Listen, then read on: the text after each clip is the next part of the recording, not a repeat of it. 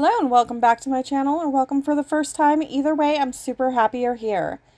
So I'm going to show you guys my nails. Like I said, this hand is not horrific. There's a lot of overfiling and they're short.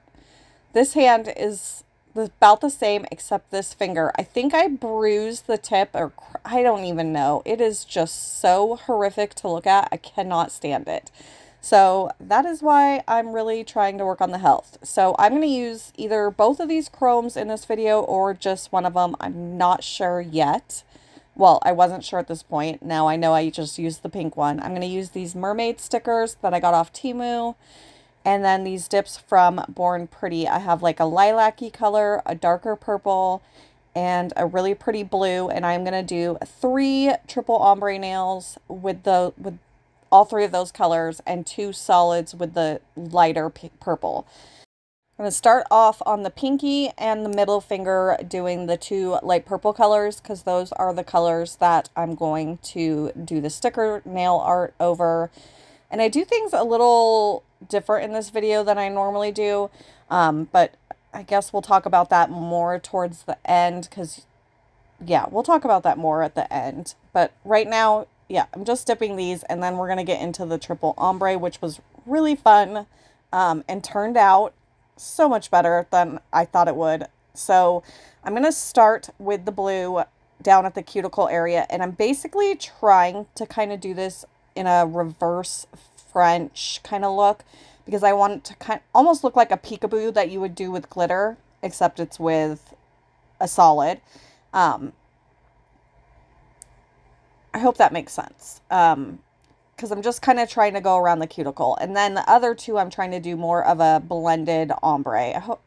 Hopefully that makes sense. I am using the same brush throughout, but I have a color swatch off to the side that I take the brush and kind of like dust it off or clean it off in between colors. And that way I'm not cross-contaminating colors.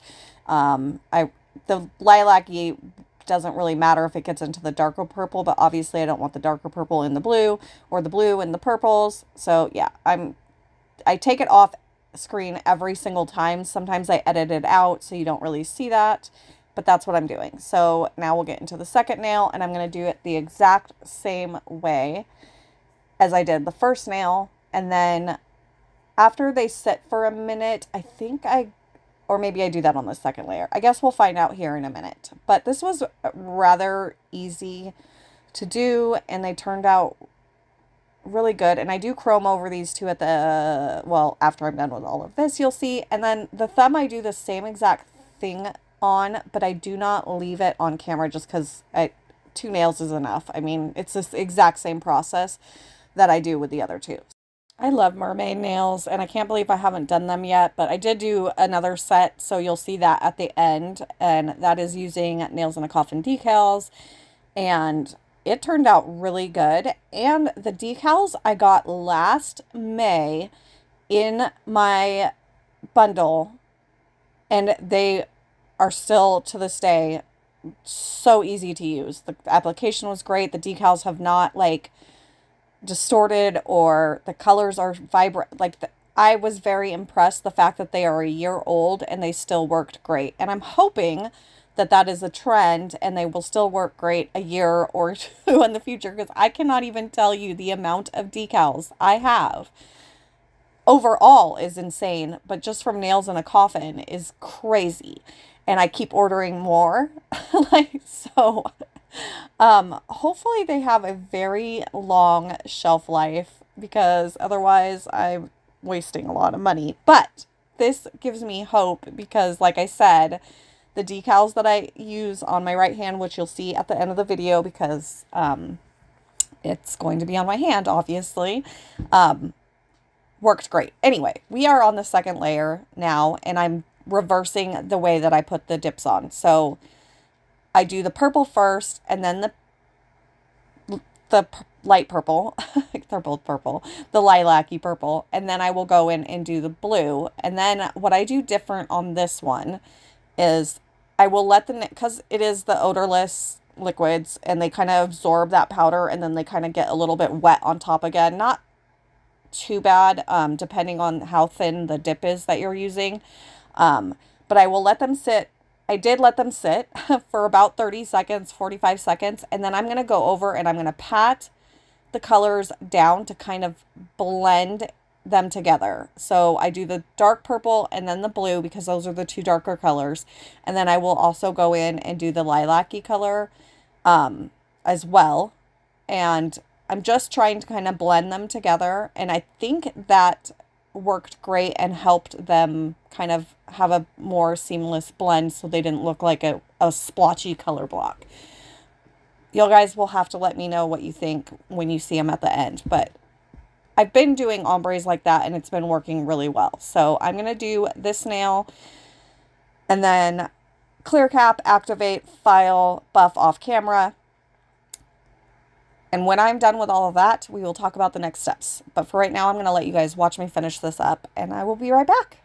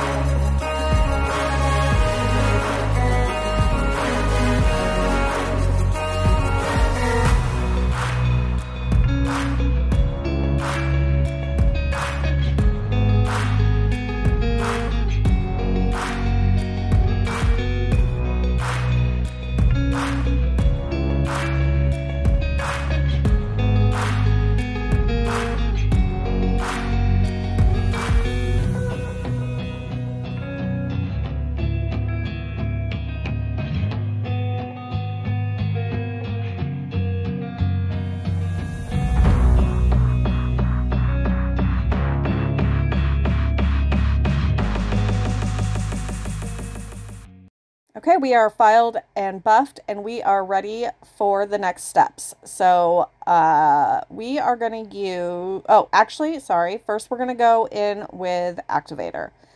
And originally, and usually what I do is I activate, I will use my Nailzinacoffin sticky base and coat this all over the nails, chrome them, and then I will top it with a odorless dip base or dip top coat. I did that, but for some reason I was losing the chrome. It was distorting it. So I redid the chrome. I had to file everything off, redo it, and this is my second attempt, and we'll talk about what I do as I do it. So I'm going to, like I said, coat each nail with the Nailzinacoffin sticky base. You can use any kind of foil glue will work. And obviously gel works. I can't use gel. We all know that. So, well, maybe you don't if you're new, which if you're new, hi, welcome. I'm Jill and I hope you are enjoying this. If you like this video, please like and subscribe. And yeah, so we'll go on to the chrome. So I did do that to every nail, but I only showed to just repetitiveness. And now I'm going to take the chrome, and the first thing I do is kind of dab it all over to make sure the entire nail has chrome on it, and then I will go in and I will kind of start rubbing the chrome in. And I will do that, the same thing on every single nail. So I think I only leave the first two nails in. I cannot remember. I guess we're about to find out, but I think I only show show me, blah, blah, chroming the pinky and the ring finger so that you can see what it looks like to chrome a solid nail and the ombre nail. And then we will do the next steps after that. I'm going to let you guys watch me chrome this nail, and I will be right back.